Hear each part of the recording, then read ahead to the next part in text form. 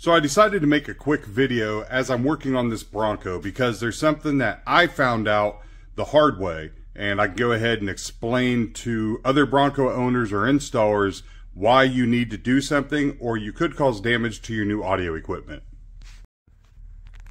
Okay, so what is it that I'm talking about? And I'm probably just totally overhyping and, trying to scare you. No, what I'm talking about is load resistors. These are load resistors made by Audio Control. I'm not sure if anybody else makes load resistors. I just know Audio Control is who I always go to. They got blues, they got the greens, and they got the grays, which are different impedances. Now, the reason for load resistors, that's kind of a different story here. So, instead of getting super technical and into it to where you'll be like, I've lost it, this doesn't make sense, or I don't want to understand that, an easy way to think of it is this, like an older vehicle with an alternator. If you have an alternator and you do not hook it up to the battery, if you test the output of the alternator, you could get 20, 30 volts. Now, we all know your car runs on 12. So an alternator should show 14 volts.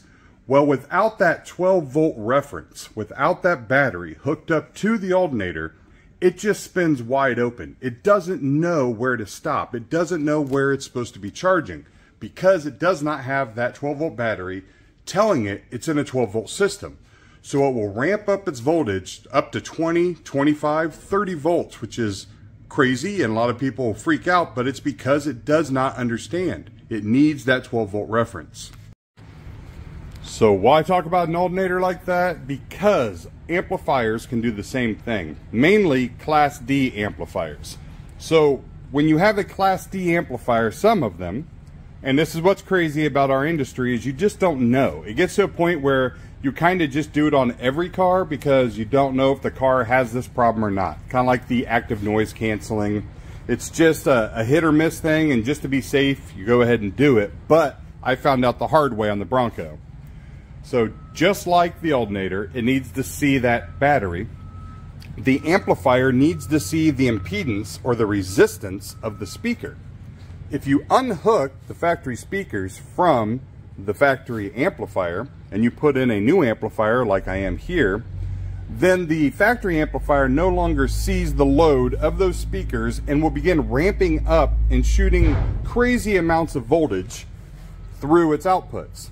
Now, the problem with that is if we're using the outputs of the factory amp as a high level, like we are here, to go into our new amp, because say there's no interface, there's no, you got to go high level in, and there's just nothing made for your vehicle, like on these Broncos when we use T-harnesses.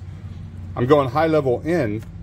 I can be shooting, 30, 40, 50 volts into this high level input, which can damage the amplifier.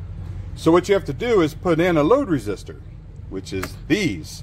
And these show the load back to the factory amplifier. So in essence, the factory amp in the radio or external amp, doesn't matter, thinks that these are the speakers and thinks it's still hooked up to speakers, stabilizing it so that it doesn't ramp up the crazy voltage.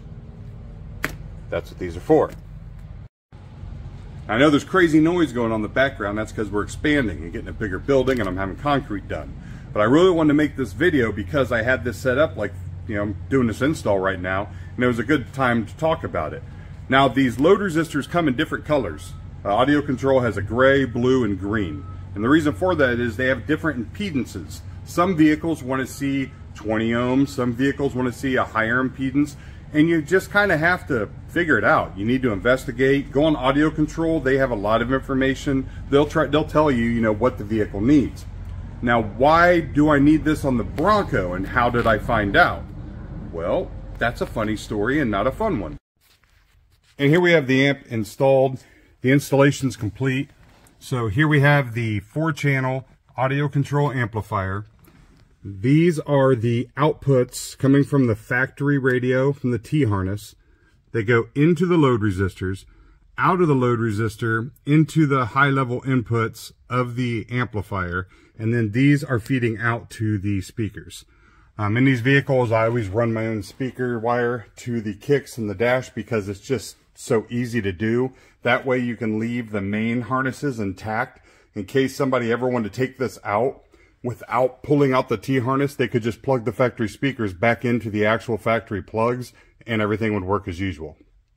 But that is how you have to set up the 22s. The reason for it is there's a couple things I've heard, but one of them I believe to be is this. So I've had a few other shops, a few other installers say that that's incorrect and that you don't need load resistors. The fact that Audio Control actually confirmed this, and as part of their training for Knowledge Fest, actually have a spreadsheet with photos showing what load resistors need to be used with the B&O or the non-B&O system, kind of proves that they do need load resistors. The 21s didn't though, but the 21 and the 22 is the exact same vehicle. So why does one need load resistors and one doesn't?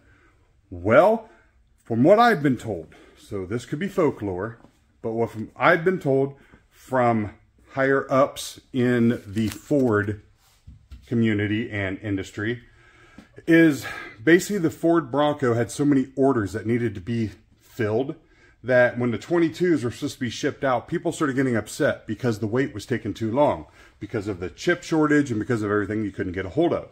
So people started canceling their 2022 Bronco orders. So to save that, what Ford did was, did you ever hear about the 40,000 F-150s that are sitting on a lot that aren't being sold? They took the sync modules that were for the Ford F-150 and they put them in the Bronco, which the F-150 21 and up, you have to put load resistors on because they were using that style of Class D amplifier.